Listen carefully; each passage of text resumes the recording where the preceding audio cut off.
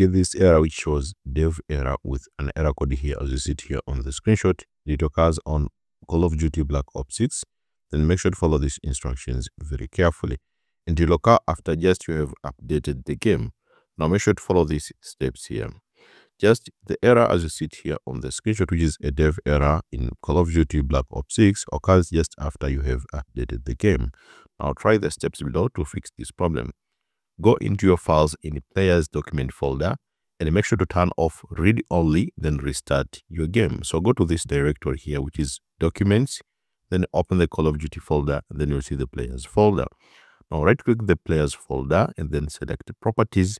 And then if the read only box is checked or even partially checked, just uncheck it and then click apply. So go to this directory here, documents, Call of Duty, and then players. Right click the players folder in the properties. Just right click it to the select properties, and then if the read only box is checked even partially, just uncheck it and then click apply. Now if you've done so but are still facing again the same issue, now try this.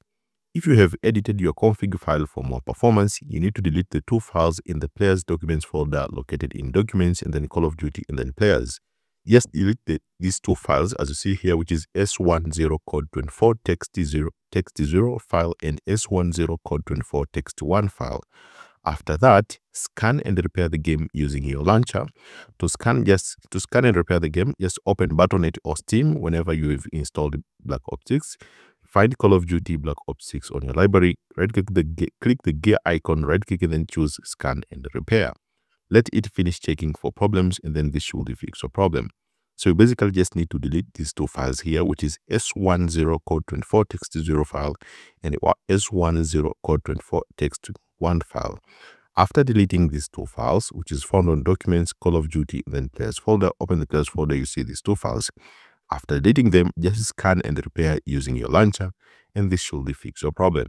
So let me know in the comment section if this tutorial has helped you. Thank you so much for watching this video. I hope this tutorial has helped you, and see you next time.